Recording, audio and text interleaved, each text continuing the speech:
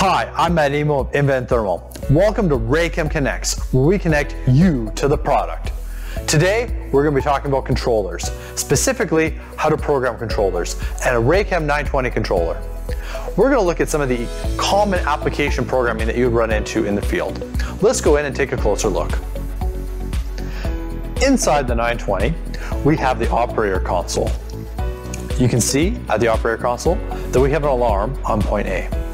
We'll get to that in a second, but let's just look over the interface of the 920. You have two rows of buttons. The lower row, Shift, the toggle between point A and B, the back button, the enter button, and the toggle up and down to the menus, and the status bar. You have the alarm and the output, and the location A and point B.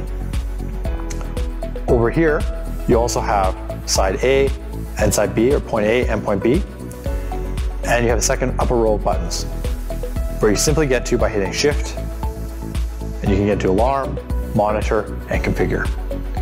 Now, to reset the alarm that we have on point A, simply hit Shift, alarm. We're in there, we see we have a TS1 failure alarm.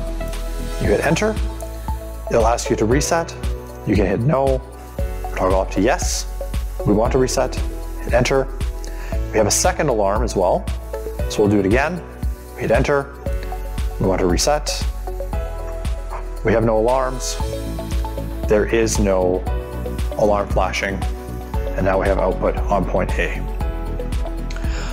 Now, to look at trying to change out the controller set point, you can hit Shift, configure, controller set point, hit enter, and you can move up or down to change the temperature. Hit enter, and you can see that the controller set point is changed. This is a global controller, and so if Celsius is not your preferred measurement, you can change it to Fahrenheit by simply hitting Shift, configure, go back at a set point, Shift, configure, and go up. Go to common setup, hit enter, and change the temperature units from Celsius, hit enter again to Fahrenheit. Enter, temperature units have changed from Fahrenheit. You hit Shift, monitor, controller temperature is now 145 degrees F. Today, we went through some typical programming of a 920. For more intricate, detailed programming of 920s, please refer to your configuration sheet and talk to your local nVent Thermal representative, and they will be happy to assist you in that programming. Have a great day and happy programming.